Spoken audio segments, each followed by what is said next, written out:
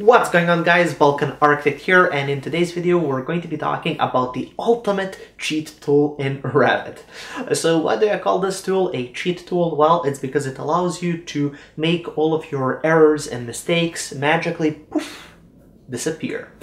So the tool in question is the Linework tool, and this tool allows you to, well, change the Linework inside of your model. Now, I must admit, even when I did learn Revit and when I was working in Revit for a couple of years, I still didn't know about this tool. It was sort of kind of hidden away, and then when I found out about it, I was so amazed at the power and capability of this tool and how many problems it can solve. So even if you do know about this tool and have used it before, in today's video we're just going to be exploring all of the little different applications and methods where you can use this tool in order to, well, help you out on your projects. So even if you know about it, perhaps you're going to learn about some new application of this tool that you perhaps haven't heard of, or haven't thought about before. Now, before we get into that video, I would just like to ask you to check out my website, balkanarchitect.com. That's going to be the first link just below the video. There I have all of my courses. So I make these Revit courses where I take the extra time to explore all of the vast Revit topics in depth. I have over 100 hours of content, and the topics range from beginner to intermediate to advanced level users. So if you're serious about learning Revit, please check it out. Also, if you want to check out all of my Revit project files, I have hundreds of files, obviously, and all of those can be found on my Patreon page, which is the second link just below the video in the description. Also, make sure to subscribe. I make useful Revit tutorials each week. I make multiple tutorials, and make sure to like this video. It helps me out. It helps the YouTube algorithm promote the video to other people that might want to see it. Okay, so without any further ado, let's get straight into Revit. And here we are in Revit. Now I'm just going to go straight here to Models, go to New, and for the template file I'm just going to be using the default metric template that comes with Revit. Now, as soon as Revit opens up, let's create just a simple house to start demonstrating how powerful the Linework tool can be. So what I'm going to do is just go here to the wall tool, and then let's place a wall. So I'm just going to go, I don't know, like that, and create a simple outline of a house, something like this. There we go. The wall that's being used is the generic 200mm type. We can go with that. And then let's add a roof above this. So for the roof, perhaps go to the 3D view. Obviously, this is a little bit too high, so we're going to trim that later on, or right now. Let's set that to level 2. There we go. And now let's add the roof. So for the roof, I'm just going to go here to Roof by Footprint, set it at level 2, but yes, and then I'm just going to use Pick Walls, and then we can use an overhang of something like 700mm. You come close to the wall, see how it kind of shows that overhead line. You can hit the tab key once to select the chain of walls. If we just deselect this, let's see. There we go. So you just hit the tab key once, selects the entire chain. And let's say that we don't want this notch here at the roof, so we want to extend that. So we can just use Trim and Extend to Corner to fix that up. There we go. Hit Finish. And we have a nice little roof. Now, let's say that we want to display this roof in the floor plan view. So if I just go back here into level 1, I might want to have an outline of the roof showing basically, well, whatever we have there. Well, one of those options would be to go here to the Properties panel, scroll down and find the Underlay Settings and set that to level 2 and then hit Apply. See, now it shows the roof. Now, the downside of this approach is, well, for one, it includes all of these lines here that you might not want to see. And also, if you have anything else in level 2, it's going to display that as well. So if I go here to Component and place a desk here, or something like that, here in level 1, it's going to display that desk, and we don't want that. So a way of fixing this is to use the Linework tool. You simply go here to the Modify tab, and then you go to the View panel, and you go to the Linework tool. You select that, and then you select all of the edges. Now, before you start selecting the edges of this roof, make sure that the line style is set to the, well, appropriate line style. Now, this is an overhead line. Well, it's obviously over our heads in the floor plan view. So let's use that line style and just go and select all of the edges. Now, you see, it's not really drawing over those edges. It's replacing them with different lines, just like this. Now we can hit the escape key a couple of times, and when we go back to the properties and turn the underlay setting to none and hit apply, as you can see, everything is gone apart from these lines. Now we can still use those lines to select the roof. See, when I select that, it shows basic roof here. So it does allow us to edit that roof because, well, that's a part of the roof. It only shows here in level 1. So that's really useful. Now you can select that roof, go into edit footprint, and then you can change whatever you might want to change. I don't know, if I create like a small extension here, just like that, I can change that roof that way. Now, something that will happen in that case is, as you can see, this line will kind of break up to this point, and then you would have to readjust that. So that's something to keep in mind. It is going to, no, let's go back a few steps. It is going to allow you to, well, show the roof, and if you make some modifications to that roof, it will show that as well. But the downside is, if you make any modifications, it will not show all of the added lines. So just something to, well, to keep in mind. Moving forward, you can use this tool in order to fix or get rid of some ugly lines that you might not like. So, for example, let's say that here for this building, we want to add a floor below. So I can just go here to architecture. I can go to floor. I can go to pick walls. Just go like this. Hit the tab key to select the outline, hit finish, and now if I go to the 3D view, we have that floor. Now the downside of this is the fact that this line here shows kind of the where the wall stops and where the floor starts. In some cases you might not want to show this, and in a lot of cases where you have overlapping things, Revit might include lines that you don't want to see. Well, you can easily fix those by going to the Modify tab, going to the View panel, and using the Linework tool. Now in this case, when you want to get rid of existing lines, instead of using one of these line styles, you have this invisible lines. Now this will make those lines invisible. Now you have to click a couple of times, and you might have like edges like this, but in the end it is going to get rid of the entire line. Here we have to fix this and this as well, and so on. So you do have the ability to get rid of lines just like that. Also, you can use it to accent some lines. So for example, if you want perhaps to exaggerate a certain line, you can always just go here to turn off the thin lines first, then go to the Linework tool, and you can use perhaps the wide lines, and you can select any line on this model, and as you can see, it's going to accent that line.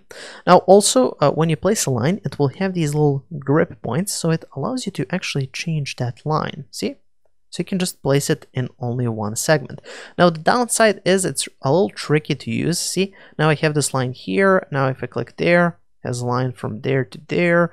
But if I want to edit this one, I would have to click there again. Again, just using the Linework tool. If you hit the escape key a couple of times, you cannot really select that line itself. So you can only edit that through the Linework tool by clicking on it, and then you can kind of readjust that. So it's not really perfect.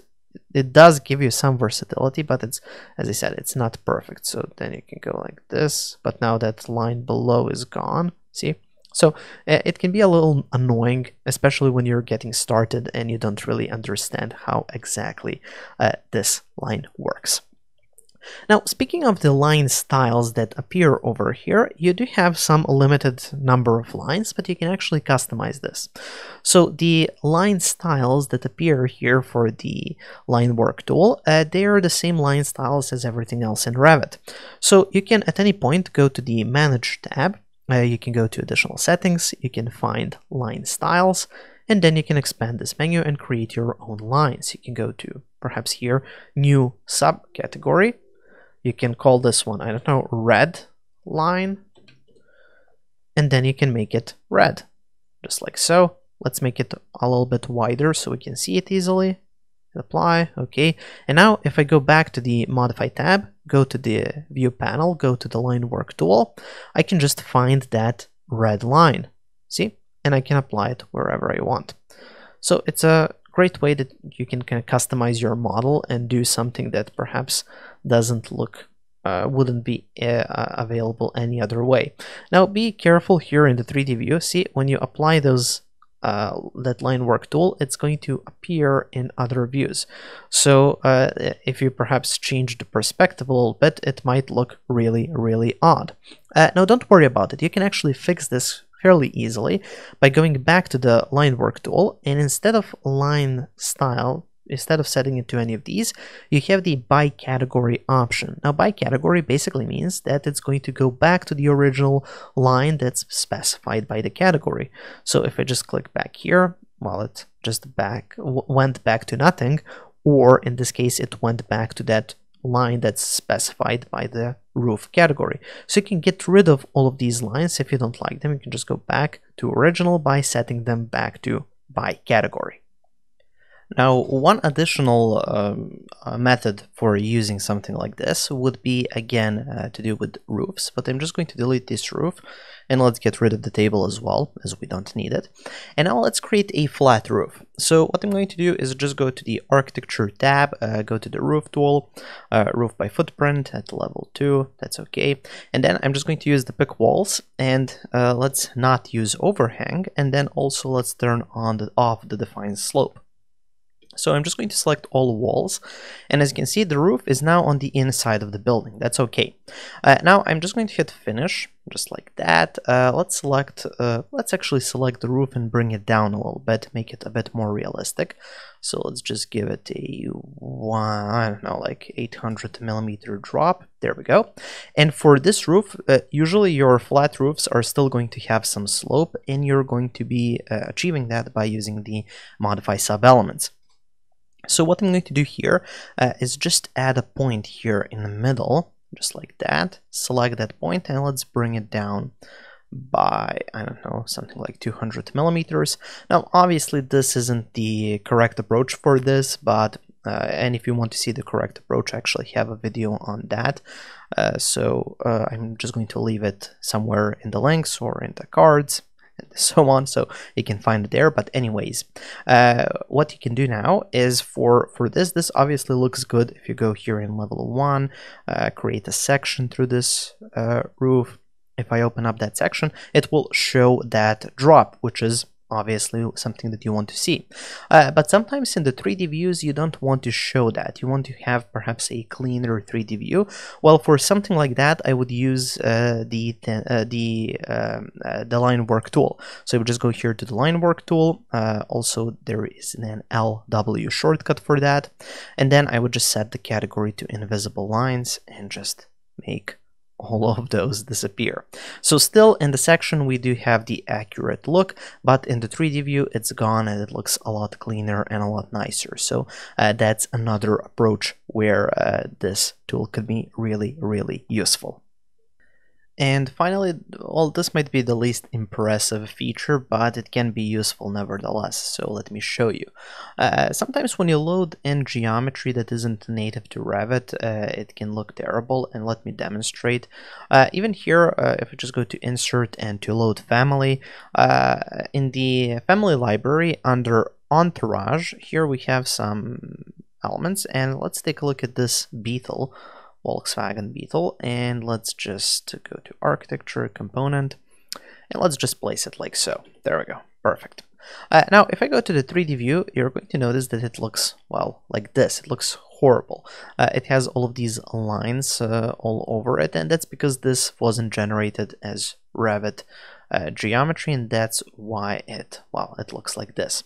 Now this is one of those things that you can fix, and perhaps turn on the ambient shadows. There we go. So this is something that you can fix by going to your Modify tool and then using the Linework tool, and I can just use invisible lines and click here, and as you can see, it's just going to hide those just a little bit. It's just going to look a tad bit better. It's definitely not going to look perfect, and these are RPC families that are generally made to be viewed in a realistic mode and to look good in realistic mode, see?